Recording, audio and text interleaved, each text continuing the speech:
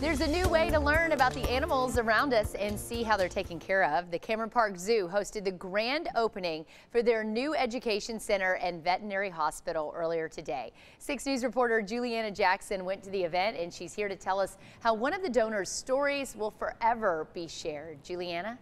The Corwin, Estes, and Jaynes Education Center and Schmidhauser Veterinary Hospital opened today.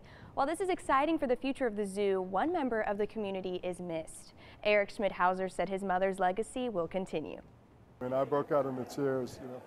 Just this project meant so much to my mother, and she led the charge in making it happen. Schmidhauser died earlier this year. She and her husband Dutch were part of many philanthropies. She worked at the Cameron Park Zoo for 20 years and continued to give back. In 2019, when an expansion was proposed, she wanted to be part of it. It's very, very sad that she's not here today to see this, because she wanted so badly to see this opening. We're just so proud of Mom and Dad's role in making this happen.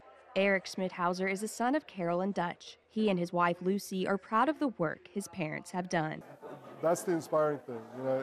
It's going to be a big part of my mother's legacy, and we hope that it will inspire others to continue to expand this now world-class zoo. In treatment rooms like this one, the Waco Zoo says that they can treat animals from the smallest fish to the biggest elephant.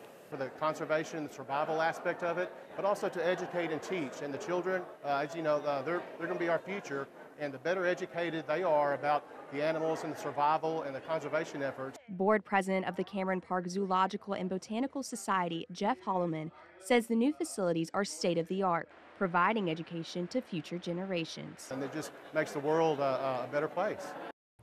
The Education Center and Animal Hospital is now open for the public. Park goers and families are encouraged to go and learn more about the zoo animals and all wildlife. I know I want to check it out for myself. I mean, the Cameron Park Zoo just keeps getting better and better, and it's right in our backyard. Thank you so much, JJ.